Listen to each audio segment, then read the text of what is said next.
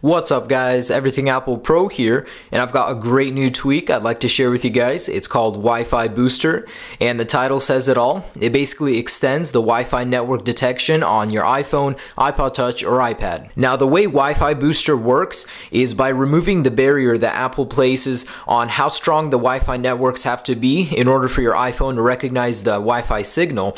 It does not send more power to the Wi-Fi antenna and harm your iPhone in the process. It's very safe, and it actually works quite well. Now, aside from extending your Wi-Fi range, Wi-Fi Booster will show you your MAC address over here, as well as the signal strength over here on the right. And if you're looking for it in Cydia, it's called Wi-Fi Booster with a space. It does cost $2, but I believe it's definitely worth it. I mean, if you guys need some Wi-Fi desperately and you don't have any strong signals, if you have this tweak, you'll be able to see all of the smaller Wi-Fi networks or the smaller signals. Now, it may not be the fastest, but at least you'll be able to get some Wi-Fi and get through the situation. Of course, there are sources that will allow you to get Wi-Fi Booster for free, but I won't be sharing them, so if you really want it for free, you don't want to buy it, you're going to have to find that out on your own. Now, Wi-Fi Booster isn't perfect yet. There is a glitch where all of the networks will disappear, and it's as if you never even installed Wi-Fi Booster in the first place.